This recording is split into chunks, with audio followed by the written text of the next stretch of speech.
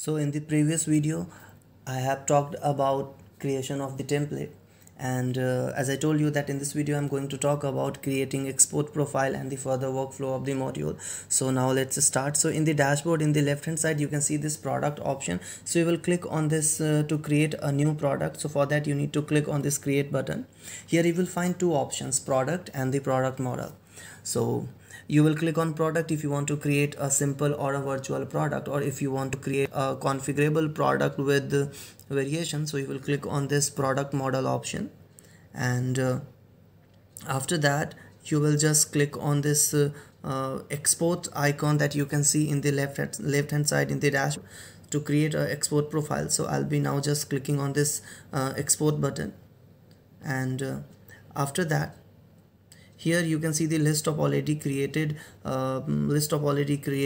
export profile. So now if you want to create a new export profile, you will click on this create export profile button. Now here you'll have to fill up certain details like the code level and the job required. So after that you have to select the job profile, and then you have to create export profile by clicking on this save button. So now let me give it a name or code, that is product CSV export. And after that I have to give it a level. So let me give it the same level like product CSV export 1.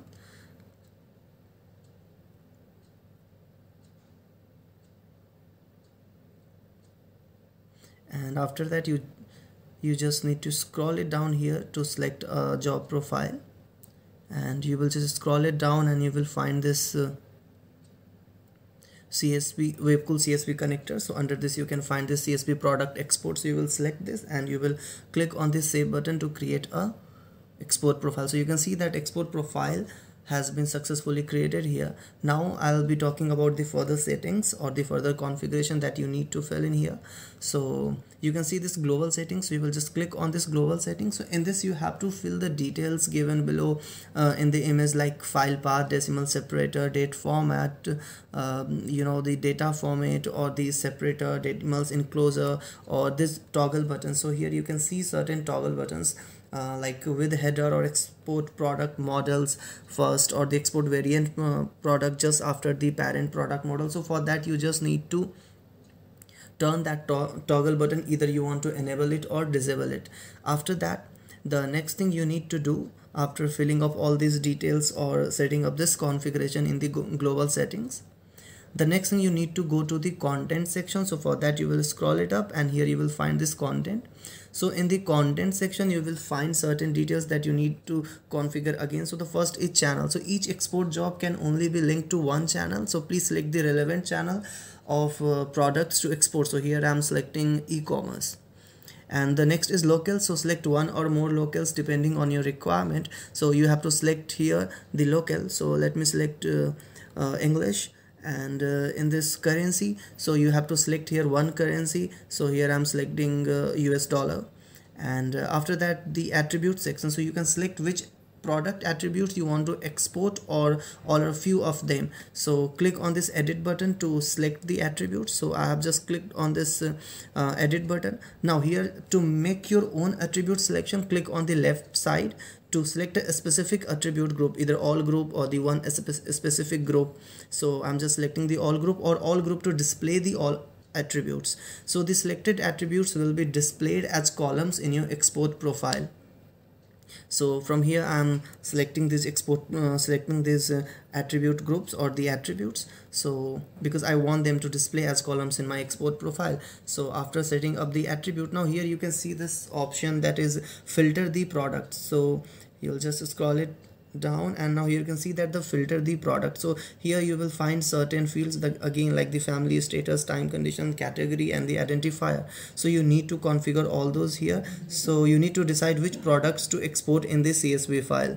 So for that, the very first one is the family. So after that, one or more product families to export in the CSV file. If you want to export products belonging to specific families, so click on this drop down list, and then click on the families that you want to add in the field, like the clothing, shoes, or the t-shirt. So let me select this t-shirts here as the family. Now the next is status. So You can also filter on the status of your product. So here you can find three options, that is all, enabled, and the disabled. So all, to export all products, whatever their status is, you can select all.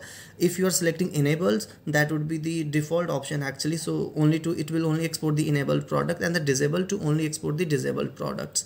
So from here you can set it. So I'm selecting it to all. Now the next is time condition.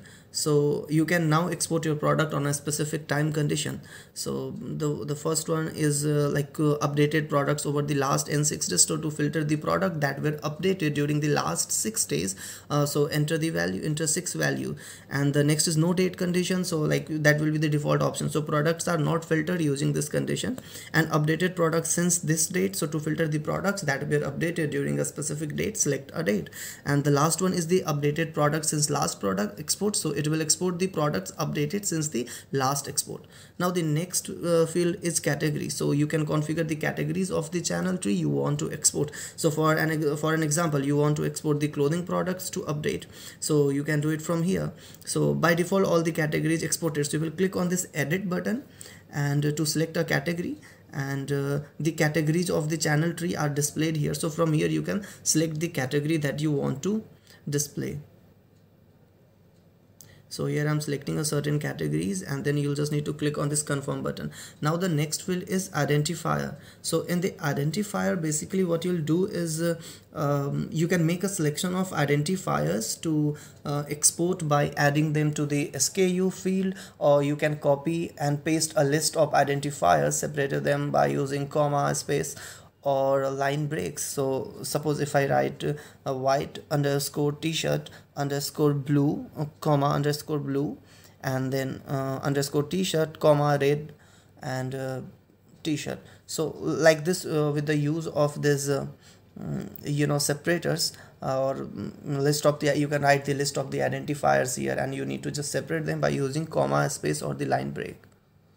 So this is how I am writing it here.